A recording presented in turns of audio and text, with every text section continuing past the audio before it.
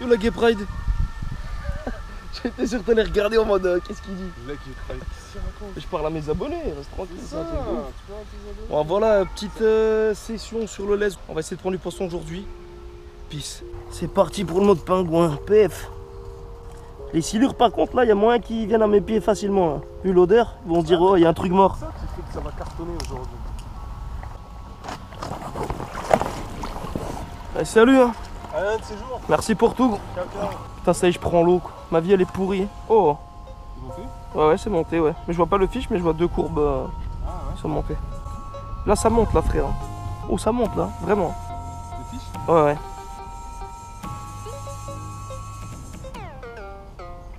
Oh oh. Poisson. Merde. Mais bon. Faire. Ah non, décroche. Non, je vais pas décrocher. Oh Ben, c'est bon ça. Oh c'est chaud là. Je suis en galère. Eh ouais mais c'est ça qui est bon. Ah il te sent, hein, il est au fond hein. Tu déroules du film là? Oh. Excellent.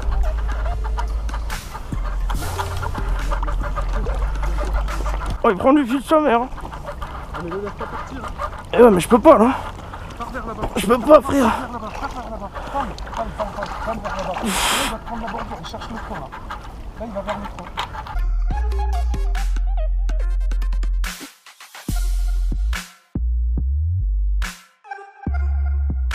Là il va chercher un obstacle.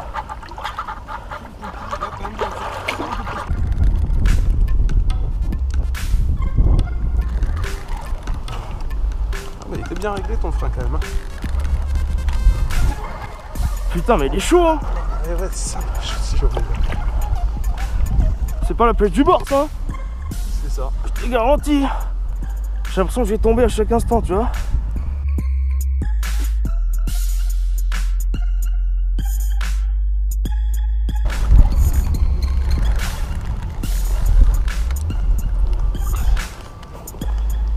Ah. Et moi il faut que ce soit bon là. Il reprend du fil putain. Là tu fais un bloc, je pense que tu es en train de faire un bloc. Par contre faut vraiment essayer de le stopper parce que là il va se caler dans le bidon là-bas. Dès qu'il t'en lâche. Oh. Oh là là. Ah faut pas le manquer ce poisson, je veux absolument voir ce qu'il y a au bout parce que là à mon avis.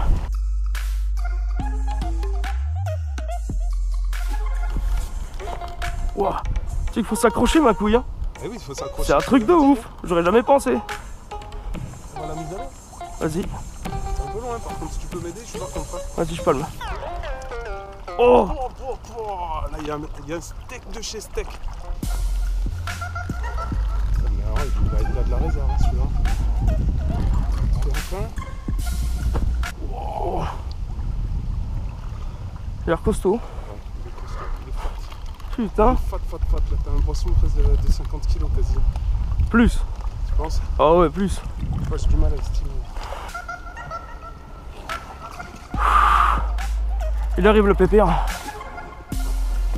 Oh my god. Wow.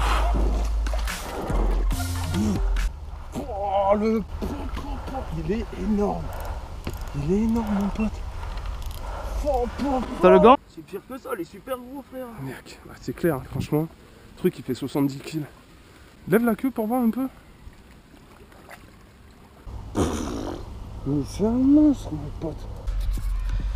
Bon ben voilà les gars. Mission accomplie après 16 heures de pêche. Le monstre est là. Le monstre est là.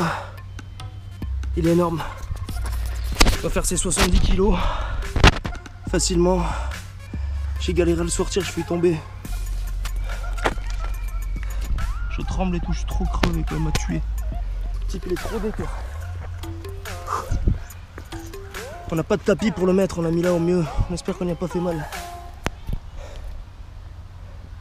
Au plus loin. Ouais, je suis plus loin.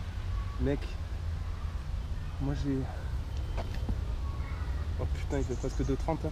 Sérieux? Je te jure. Vas-y, tiens-le. Tiens, je vais le tenir là. De 27? Ouais. 2,27 m. Ok. Je vais 27 sur le laisse. Hop là mon pote. 2,27 m. Mister Kikettestar. Putain. Là, t'as envoyé du bois. Hein. Attends, tiens, la cam, s'il te plaît.